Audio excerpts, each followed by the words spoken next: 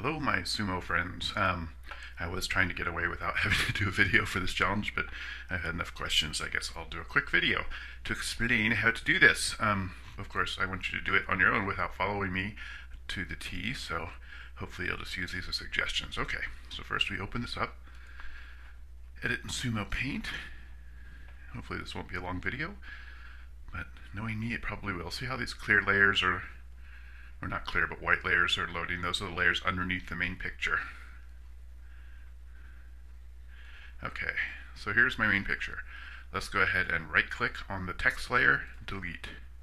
Let's go ahead and see this beautiful picture that I make. Let's destroy it. Let's go. Adjustments, hue and saturation, brightness, boink. Okay, so now it's just a black layer. Now, all these layers here that you can kind of see white on, those are all the things I've given you. Now remember, you can take these off, take them to your computer. All you need to do is turn every layer off but the one you want. Like let's say we want this layer, which you can't see, but I'm going to describe this anyway. It happens to be stars. So if I wanted to save this to my computer so I could use it again, I would go File, Save to my computer, save it as a PNG. And what PNG means again is basically a clear background image, and then name it whatever you want. So, and you can find out what they are by moving them on top of the black layer so you can see them more clearly. But that's how you save them to your computer, or you can do it here in a remix. So, okay, so let's turn all these back on. Okay, so here's my black layer. Let's go ahead and experiment and move a layer up. Look, it's a star. So, okay, that's pretty cool. Let's move it over here. Okay, let's try another layer. Look, it's a bunch of stars. Okay, but they look kind of funky on top of that star, don't they? So let's move them down. Oops, not that far down. I guess the other star is on top, but they're kind of bright. So you can, remember, you can use these or not use them. So if we wanted to use these, say, but not have it block that star quite as much, well, let's erase a little bit. So let's choose our diameter here, and look. You're just kind of erasing them. So it makes this star more predominant. Almost looks like it's kind of cutting a hole in the stars, doesn't it? Okay, so let's just pretend we like that, even though I'm not 100% a big fan of that. Let's see what another layer is. Oh, look, it's a nebula. And I happen to like the nebula better, so I'm going to get rid of this layer of stars. Move it down, and see how we have a nebula with a star? Let's go ahead and move that nebula. And we'll move this star. And already I kind of like that. Now let's say we wanted to use those stars, but we didn't want them to be so predominant. What about if this nebula was really a universe unto itself? What if we took those stars and kind of shrunk them, free transform, and just kind of fit them in the nebula? Now see, I already cut the hole in there, so that's kind of weird and funky, but we'll go ahead and go with it. Another thing we could do is take our eraser and just kind of erase it. So it's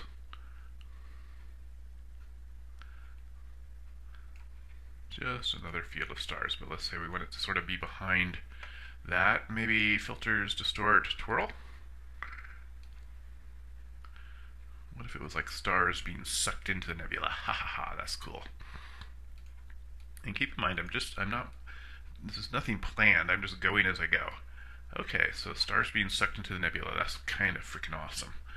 And let's say underneath the stars here, there was a planet that is also being sucked in. Well, where do we get that planet? There are a couple layers underneath here, and I'll show you one, which is planets, but I don't want to use them, so I'm going to hide that again. Let's go ahead and create a new layer. See this button, add new layer. Let's take a gradient, and that one's fine. And we'll make a gradient. Well, that just covered everything up, didn't it? But I'm going to make a planet out of it. So let's first kind of give it some texture. So let's go paintbrush. Let's choose one of these oddball looking thingies. Let's take our opacity down. Let's bring the size up. And look what I'm doing. I'm just kind of just weirding it up. Why not? Okay, now look what I can do. Filters, distort, wave lab, Ooh. Let's just, actually, let's do this. Multi-mirror. I don't think I like that much. Well, actually, that's kind of cool. Okay, let's go. See, this always turns out too long because I can't do these fast. Distort, ripple. Ooh, cool. Okay, so let's choose that. Now let's do filters, stylize, emboss. And see how we just gave it kind of a rough texture? That's kind of cool. So, filters, 3D effects, sphere. Look what we have, kind of a textured looking planet, which we can manipulate, turn around. And I kind of like it right about, let's say there. Looks kind of cool. And our sun's up here, and you'll notice we can adjust the sun here. So cool, we're set. So let's shrink it. Okay, and let's say we wanted to change the color. Let's say I liked a bronzier color. So hue and saturation, colorize, and bronze is kind of down here. So there you have it, kind of a bronzy color. Now, let's move that planet down so it's underneath that star layer and kind of sucked into that nebula. But it doesn't really look like it's in the nebula, does it? So what if we were to make it a little bigger? Okay. And let's try erasing a little bit of it so it's like almost underwater or under nebula. Shrink our brush. So it's opacity.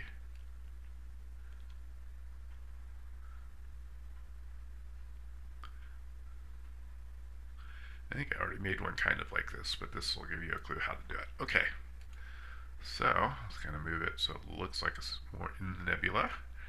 And how do you like that? So, and let's say that these stars that are being kind of sucked into the vortex around this planet, let's give it a little sparkle. So we'll add a new layer, a paintbrush, change it to white, and let's go to 3D brushes, and we'll do some sparkles. Change our flow up.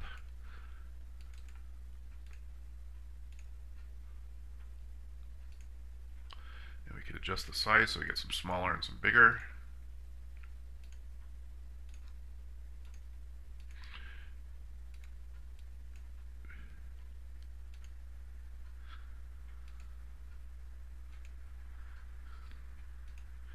There you go. Okay, so let's see, what else would we want here? Trying to remember the other layer I gave you. Let's look. Oh, more stars. And I like these stars a little better myself because they're a little bit, I guess more supple. So let's just leave it there. That looks kind of cool. So here we have a space scene with a nebula, a star field that's being kind of sucked into the nebula along with this planet, a big burning sun, and some other stars. We can, actually those stars are kind of low. Another thing you'll notice that I do a lot is, I'll show you here, merge this down to this layer, which I just merged those stars down to the black layer. And let's take the nebula, move it down, and we'll merge that down to the black layer too. And then filters, texture, bump map. Let's see how we kind of just gave it some texture. Let's move that light behind the sun here, or behind that, whatever that is. And let's say we really wanted, see how I've always kind of got these like little birds almost. Let's go ahead and say we want it to really intensify those, so it looks like everything's kind of. And check that out. That just kind of gives it a cool texture, like things are getting destroyed. And let's say we wanted to change the color. Adjustments, hue and saturation, colorize. Let's see how we just kind of gave everything more of a color there. Let's kind of bump it up. And I'm sure you guys will notice that I always like these orangey colors. Goes against my Pisces-ness, but it is just what I like. So, okay, so there you have it. Basically, you can work with it here, or you can take these individual layers, pull them to your computer, and use them for anything you like. You can make your own pictures with them.